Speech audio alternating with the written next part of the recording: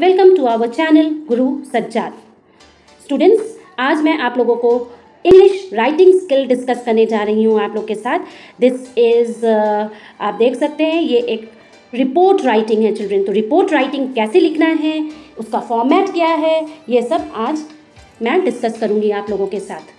और अगर आप इस चैनल में न्यू हैं तो इस चैनल को सब्सक्राइब कर लीजिए, लाइक करिए। और ये वीडियो बहुत शॉर्ट है, इसको एंड तक देखिए, it will be very useful for your future. और इस चैनल के व्हाट्सएप ग्रुप में जुड़िए। आपको कोई भी किसी टाइप का भी प्रॉब्लम होता है NIOS से रिलेटेड, उसके फॉर्म ऑफ क्वेश्चन पेपर के रिलेटेड चिल्ड्रन, एडमिशन से रिलेटेड, TMA कब जमा देना है, कहाँ जमा देना है children, all your problems will be solved. So don't hesitate, subscribe the channel, share and like.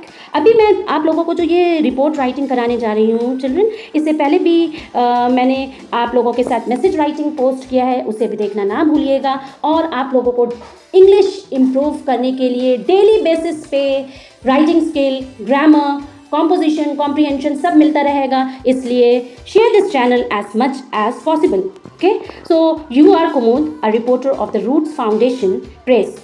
Your state government has banned the use of plastic bags. Write a report in about 100 words on how the ban is being ignored and what damage the indiscriminate use of plastic bags is causing to the environment. Okay, so children, आप कुमुद हैं, okay, आपका नाम कुमुद है, and you are a reporter of the Roots Foundation Press.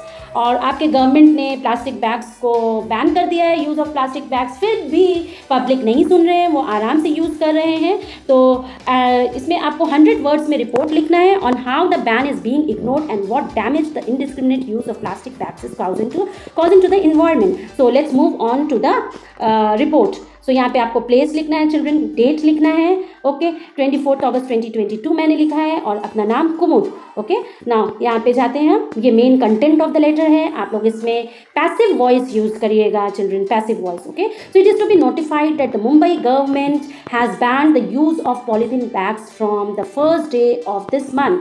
The public has given a deaf ear to it. Plastic bags are still randomly being distributed by shopkeepers and are accepted wholeheartedly by the consumers. This ignorance is even marked in big malls and parks. The use of polybags has caused erosion of seabeds, removal of topsoil, and choking by cattle. Depletion of valuable resources. Petroleum is being caused as polythenes are made from petroleum. Air pollution is caused due to the release of toxic chemicals during the preparation of these toxic bags.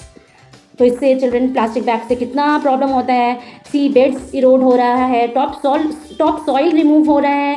अगर cattle लोग ये poly bags खा लेते हैं तो वो लोग सांस नहीं ले पाते हैं, उनका डेथ हो जाता है। ओके, और ये पॉली बैग्स पेट्रोलियम का बनता है, जिस तो petroleum is a very valuable resource. देखते हैं आप, उसका दाम कितना बढ़ते जा रहा है, तो ये रिसोर्स भी डिप्लीट होते जा रहा है। इतना ज़्यादा मात्रा में पॉली बैग्स बन रहा है कि पेट्रोलियम भी बहुत यूज़ हो रहा है, तो एक वैल्यूएबल रिसोर्स हम लोग का कम होते जा रहा है। इससे एयर पोल्यूशन भी होता है, क्योंकि जब ये बनता है it release toxic chemicals during the preparation of these toxic gases, toxic bags. Blockage of drainage system भी ब्लॉक हो रहा है चिल्ड्रन, जहाँ पे पॉली बैग आ जाता है वाटर फ्लो नहीं हो पाता है। So the blockage of drainage system has caused flooding even on medium rainfall. So children are exposed to lung complications. The main concern should hence be on strictly taking immediate action on people using plastic bags. तो ये था report children. I hope that it is useful for you. Do like, share and comment.